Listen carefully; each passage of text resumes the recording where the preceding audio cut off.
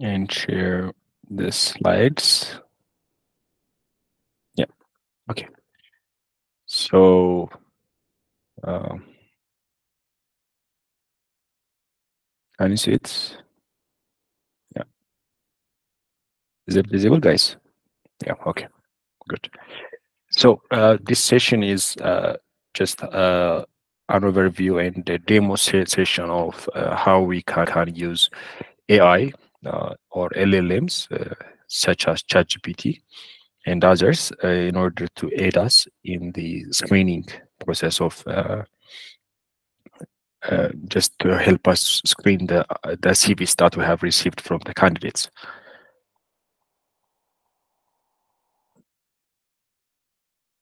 Okay, so just as a start, let's start from why we use AI for screening, why we would use, or why we would want to use AI for screening. Yeah, so the first thing is it's easy to use. So especially currently for every job postings of that we make as an HR or as a project management or anything, there is a lot of applicants that are going to apply. So having an AI to help us in this screening process is going to be to make everything or the process easy to use, or even the AIs or the LLMs are easy to use in order to help us in this process. I'm sorry. Okay, so the second thing is it increases the efficiency. So like we can do a lot more. We can screen. We can go through a lot more CVs by using AI than what we would do if we are just doing it manually. So it reduces it increases the efficiency, reduces the human bias because humans can be biased, but AI is going to have a consistent evaluation criteria for all of the applicants. So it's not going to be biased easily. And it also improves the accuracy of the screening because it has a consistent evaluation criteria, and it's better for the candidate experience. What this means is normally if you are doing it manually, for instance, let's assume that 1,000 people or 1,000 candidates have applied to a job posting that we have posted.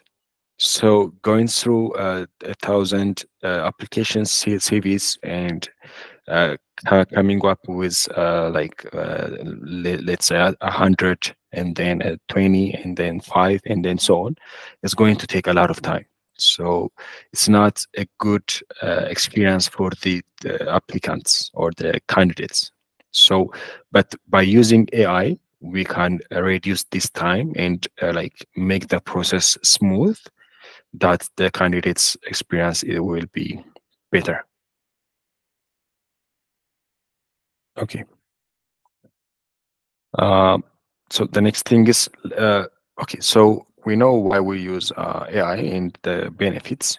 So let's start with how we are going to use it. So when we use AI for screening, we need to tell it the screening criteria. So for instance, the skills and the qualifications that we are looking for that specific position, the relevant experience, the educational background, the certifications, and memberships. For instance, some positions might not need a background on educational background as much as the experience. So you might not have a degree in that particular, let's say, job description, but you may have experience. Like you may be self-taught. For instance, let's take digital marketing. You might not have a marketing degree, but you might have a 3-year experience in marketing, right? So the person that is looking for a digital marketing or a marketing candidate might not need as much, might not have as much education, like focus on the educational background as much as the relevant experience. So these things can be weighted. So this is the weighting the criteria. So you just assign importance for each criteria based on the job requirements. So what this means is, for instance, just as I've said, you might give the relevant experience a 40% um, weight. So you might need more that percent to have, or you might need the AI to be to have screening focus, or to be more focused on the experience, right? So you might give it a weight of a higher weight than the others, and so on. We will see this in example. So yeah. So after we create and weight, so by the way, the weighting is not a must, but if you prefer to weight it, it's available. It's an available thing that you can do with AI. So after you have created the job descriptions in the weights, you're gonna develop the prompt. So the prompt can be, you can start with the prompt and you have to iterate through it to refine it. So for instance, the first prompt could be evaluate this CV for the job position. You're gonna insert the title here and focus on the skills, and you're gonna like list the skills here. This is one way. And the other is, you're gonna iterate it depending on the outcomes. So if you don't like the outcomes, you're gonna change it. You can iterate through it, and you're gonna come up with a better prompt that's going to give you a better result. Okay. I think I'm moving a bit fast. Is there any quick questions, guys, from the? Yeah. Could you go back to the last slide quickly? Okay. Here. Yes. Okay. Which part do you want me to go, or the whole thing? No. I just wanted to see something. I was looking at the prompt, but now I'm okay. We can move on. Oh, okay. Anyone? Okay. Any other questions, guys?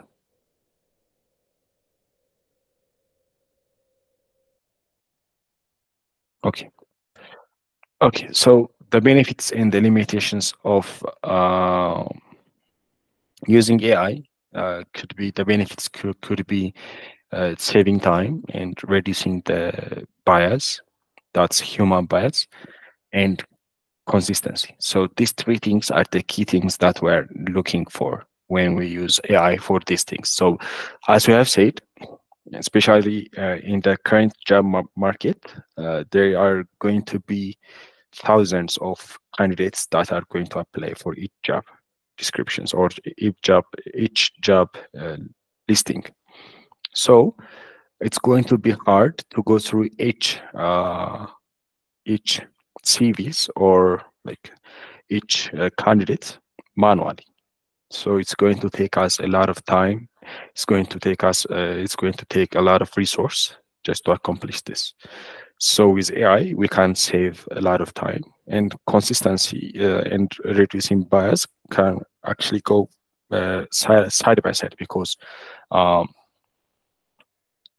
like when humans can be biased, right? Like they might be like uh, they sometimes it might depend on the energy of that person. It might depend on the mood of that person, like, right? So these things are not going to occur with AI. But the limitations are, it might miss some like nuance judgments, some little details, and relies on the quality of the data and the quality of the prompt that we give it. So you have to give it a good prompt, and you have to give it a good data for it to return a better screening. Yeah. Okay. So how can we integrate these results with the whole workflow, like the recruitment for workflow? So I think you have used AI in order to create the job posting or the job descriptions. So that's the first thing that you did with AI. You have integrated it into the recruitment workflow. And the second thing you did is you created the interview questions, right? And now you are screening them. So you're gonna so automate the short listing. The first thing you are going to do is you're gonna use ChatGPT or uh, other LLMs to create a short list of the candidates. For instance, from the five you have, you're gonna create a short list of two, right? But you have to use human oversight. So when after the AI has generated or shortlisted the candidates, you need to go through them manually and check if they align with the company value and the specific job descriptions, just the nuances. So, am I clear, guys? Okay. How do we load the CV to chat? Yeah, we will see it, Collajo. We'll see the examples. Any other questions, guys? Okay. Okay. So, the best practices in CV screening or screening CVs by using AI. The first thing that you need is continuous improvement. What this means is we have seen it on the others on the previous slides that we need to iterate through the prompts in order to generate or to craft a better prompt, right? So you need to regularly update the criteria and the prompts based on the hiring outcomes. So you might not use the same prompt yeah, that you used when screening CVs for, let's say, um, the finance for the IT. So you need to like regularly update the prompts depending on the criterias and so on. Okay. In transparency, so you need to ensure candidates are awarded for like you need to tell them. So this is just a best practice. It's not a must for this project. And ethical considerations. You need to ensure that the evaluation is fair in order to avoid the bias that might be created by when the AI misses the nonce criteria. Okay, so that's it for the introduction. So any questions before we move on to the like? Okay, I think I see.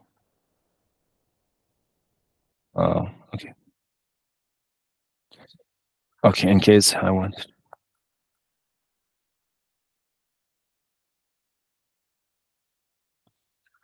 Yeah, so AI is smart and it knows that MSc and master's degree is the same thing. So you don't need to worry about that one, Collajo. And that's a good question.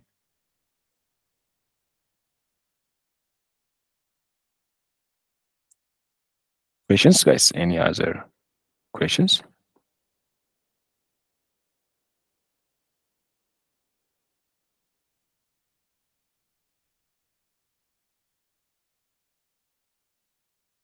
Okay, I'm going to take that as a no. So let me share my screen. Okay, can you see it? Okay, good. Okay, so I'm using the regular ChatGPT here. So what I want to do here is just let me. I think I have already had AI create a job description earlier. So let me just uh, copy that. Yeah.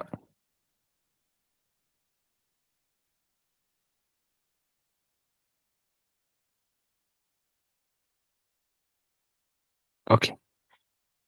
So the prompt is going to be, let's, I want you to screen this, let's say 3 candidates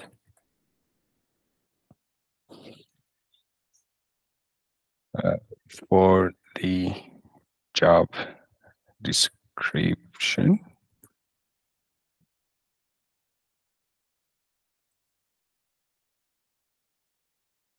below. Okay. So this is just the job description for software development position. So the skills required are proficiency in Python, Java, which is weighted for 40%, and experience with framework like Django and Spring, 20%, and like the version control system, familiarity with that is 10%, and the minimum experience is 2020, and so on, right? So we have the education, we have the criteria and everything. So we have, this is just an example job position, right? Like description. So what I want to do is just upload the CV from here. So can you see this? Um, I'm not sure. Okay. So I just selected this one. So if it was not visible, you can just tell me. So this is one. So I'm gonna upload again. This is a second one, and I am actually using the same CVs that is available on the drive that we gave you. So these 3 are from the job, the CVs that we have gave you on the IT department. So I have uploaded the CVs here, and I have written the prompt. So the next thing I'm going to do is just send it. Yeah, it's going to read the documents, and it's going to give me the weights. So yeah, if you can see here, so if it evaluated according to each skill, the proficiency in Python, the experience, the familiarity, everything that I have given it, it has weighted it and gave me the results. So Python and Java, 20 out of 40, because it's proficient, that person is proficient in Python, but not in Java. So 20 for Python, and 0 in for Java. And for the framework, 0 out of 20. That person didn't mention our Git, so it's 0 out of 10. And for the experience, it has the person has more than 3 years of experience, so 20 out of 20, and so on. So it's not mentioned that he has or she has an experience in full stack, so 0 education, and so on. So this person overall has 50 out of 100, and the second person has also 50 out of 100, and the last one has 20 out of 100. So uh, so here it's going, even though the 2 candidates are tied, it's going to give you more details here in order for you to choose it easily, to choose or to pick from them easily. But I think it's giving me candidate 1 and candidate 2, but I want to have the name. Uh,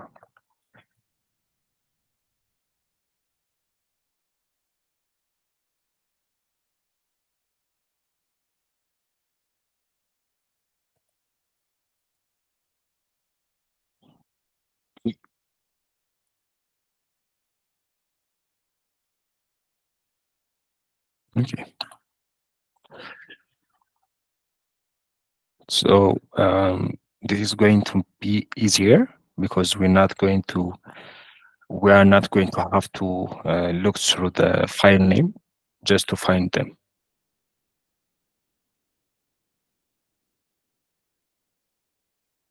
Yeah.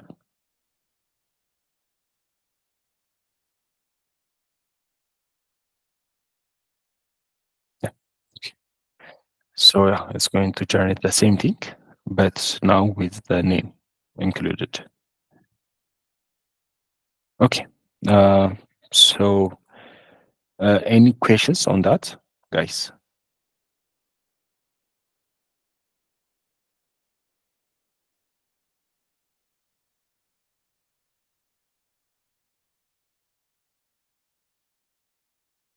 Hello?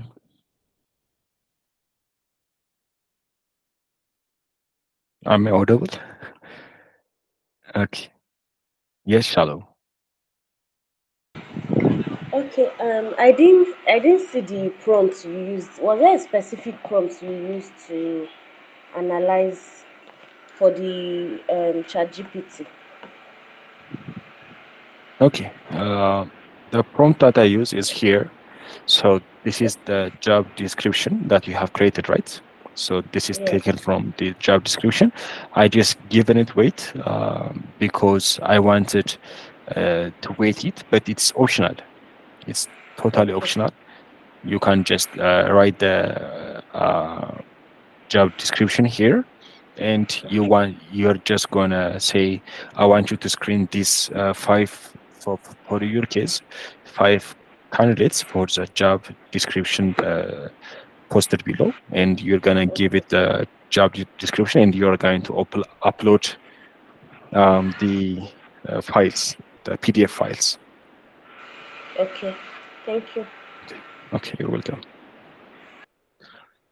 So the reason that I used ChatGPT is because ChatGPT allows you to upload files, the PDF files and the docs and everything. So it's easier than to just copy and paste everything for every candidate. So yeah, but you can use other LLMs as well. You're not limited to 10, the ChatGPT, I think. Yeah.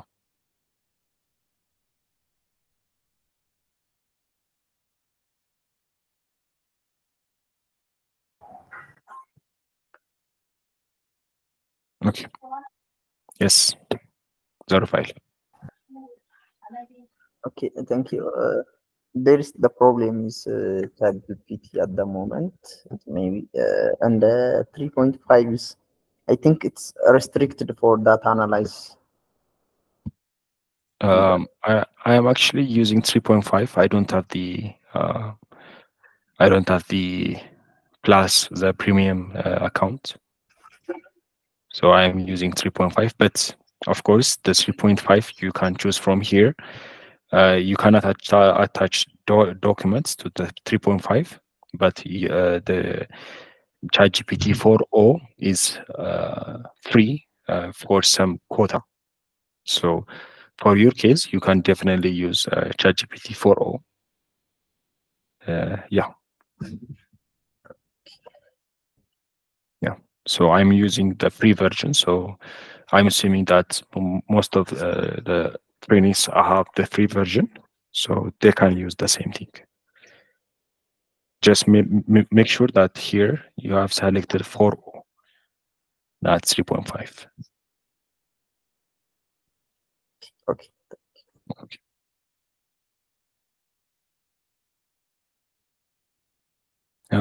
Yes, Corlajo. So LLMs are smart, but they depend on our prompts. So the better the prompt, the better the result. So you need that's why I was saying earlier, you need to iterate, or you need to go through the prompts again and again and iterate just to get a better result. So yeah, it does depend on the quality of the prompt.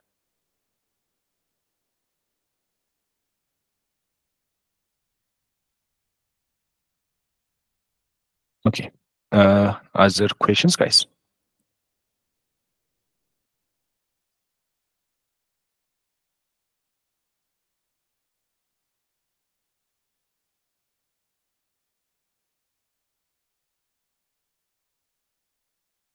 Okay, is it clear? Okay.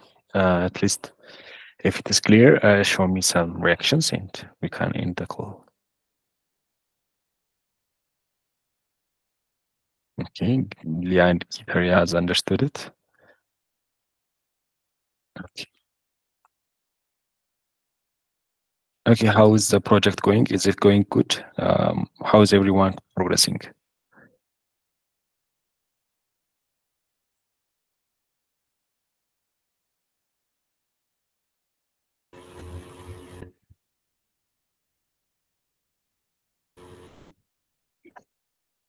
All is good on my side. Good. That's good to hear. Okay. Okay, guys. Okay, that's good to hear. So if you have any questions, make sure to forward them on the Slack. And yeah, have a good day, everyone. You said that we have to wait the prompts. No, I said you can. You not have to. It's optional. Optional, of course. Yeah, but like for the future, if you work on the operations team or the HR team, you might need to wait it because, as I've explained earlier, you might need more experience than the background, the educational background. So you might need to consider these things when we're waiting it. So the waiting is just there for you to have like this waiting mechanism if you have a preference of the skills one over the other. So if you prefer that person to have to be more on the Python than the Java, you might weight the Python skill more than the Java skill, and so on. But it's optional. And is percentage the only way to No, wait you it? can actually use fractions. You can say 1/10 for this one, 2/10 for this one, and so on. Okay. Or high, medium, low. You can do that too. Understood. Okay. Okay. Okay. Thank you, guys. Have a good day.